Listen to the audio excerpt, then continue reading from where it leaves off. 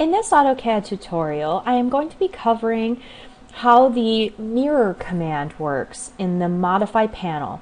So the mirror command is very simple, and it can make drawing symmetrical things and that type of thing very simple.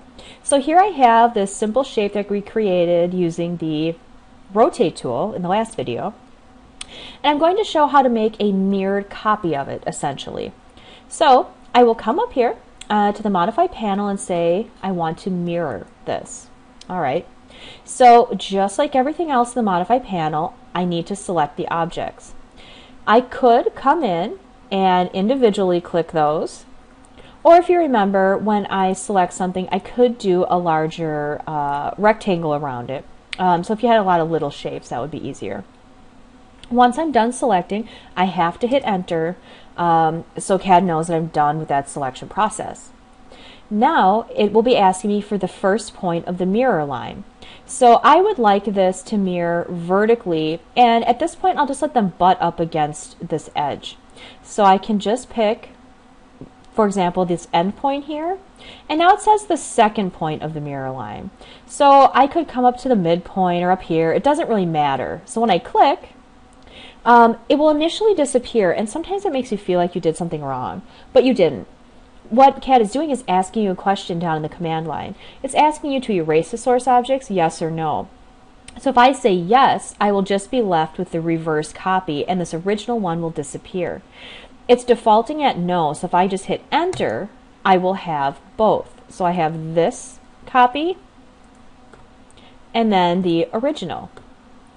So to do that again in a slightly different way, I will just undo that, Control Z twice, and this time I will do a little bit of a space in between. So I can use the mirror command again, and I will select my square and my triangle and hit enter. But maybe this time I actually don't want it butted up against the back. What I want to do is create a space in between. So I can use my object snap tracking.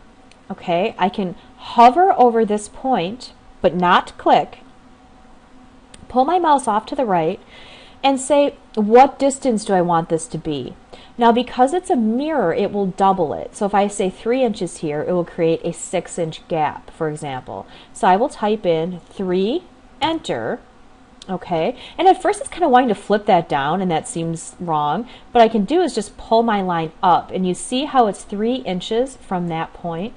So if I just pull my mouse up and click, then it will ask me if I want to erase that source object or not. I'll say no, so I just hit enter, and now I have an exact mirrored copy 6 inches away from the original.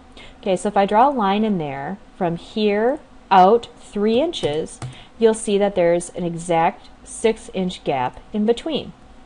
I could do this again by doing a mirror, selecting all 4 of these objects, enter, and perhaps I want to come from here down 3 inches,